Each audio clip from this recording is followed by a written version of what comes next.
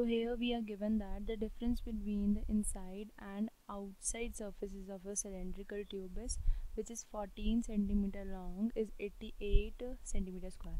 If the volume of the tube is, volume क्या दे रखी है ट्यूब की 176 सेंटीमीटर क्यूब, तो यहाँ से हमें इनर और आउटर रेडियाई निकालना है। थोड़ा सा ट्रिकी क्वेश्चन है, ज़्यादा मुश्किल नहीं है, आसानी से सॉल्व हो जाएगा। अब क्या दे रखा है हमें, difference of inside and outside surface, so this is equal to 88 centimetre square. अब इनर और आउटसाइड सरफेस क्या होता है, आउटसाइड सरफेस डिफरेंस क्या होता है, आउटसाइड माइनस सब्ट्रैक्ट, मतलब तो आउटसाइड सरफेस में से जब हम इनसाइड सरफेस करेंगे तो हमारे पास उसका डिफरेंस आ जाएगा, which is equal to 88 centimetre square.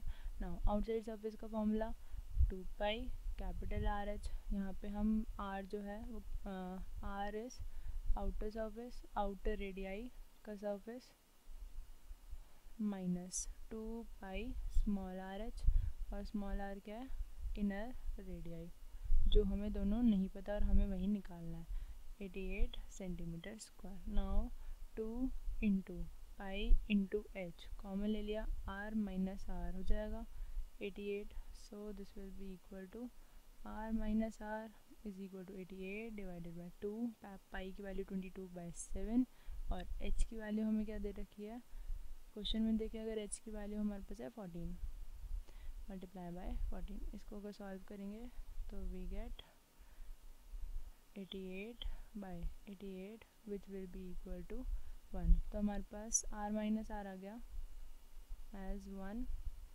Centimetre. Now r minus r 1 centimetre, इसको फर्स्ट मान लेते हैं। अब हमें क्या बोल रखा है, वॉल्यूम दे रखे है हमें, volume of the tube is 176 centimetre cube, volume is equal to 176 centimetre cube. अब वॉल्यूम क्या होएगी, outer surface volume minus inner surface volume, which is equal to 176 centimetre cube. अब यहाँ से अगर देखें तो वॉल्यूम क्या होती है, पाई आर स्क्वायर एच। अब आउटर के लिए हमारे पास आर जो है वो कैपिटल है और इनर के लिए जो रेडियाई है वो स्मॉल है, दिस इज़ इक्वल टू 176। अब आगे पुट करें अगर, ओके सो पहले हम कॉमन ले लेते हैं पाई और एच, ये हो जाएगा are square minus small are square which is equal to 176। Now अब हमारे पास एक फॉर्मूला होता है ए स्क्वायर माइनस बी स्क्वायर का, that is a minus B into A plus B. सो यहाँ से are square minus are square हो जाएगा are plus are into are minus are which is equal to 176 divided by pi multiply by H. सो यहाँ से 176 पाई की value होती है 22/7 और एच की वैल्यू क्या है हमारे पास 14, सो 1/2।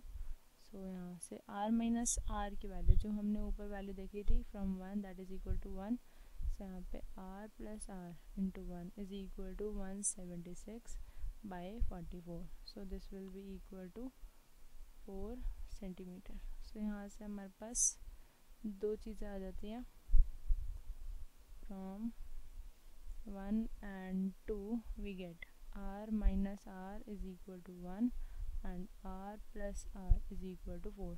सो इसको कैलकुलेट ऐड करते हैं, अगर ऐड करने के बाद हमारे पास क्या आ जाएगा, r plus capital r plus r is equal to 2r and minus r plus r cancel हो जाता है, यहाँ पे ऐड करेंगे तो 5 हो जाएगा। तो capital R that is outer radius will be equal to 5/2 which is equal to 2.5 centimetre. ऐसे ही स्मॉल r निकालेंगे, so r plus r is equal to 4. Now r की value 2.5, so r will be 4 minus capital R, small r that is inner radii will be equal to 4 minus 2.5, so this will be equal to 1.5. so inner radii आ गया हमारे पास 1.5 और outer radii आ गया हमारे पास as 2.5। so यही दोनों निकालने थे, inner radii और outer radii की वैल्यूज़, और साथ में इनर रेडियाई की हमने यूनिट नहीं लगाई थी, so this will be our answer.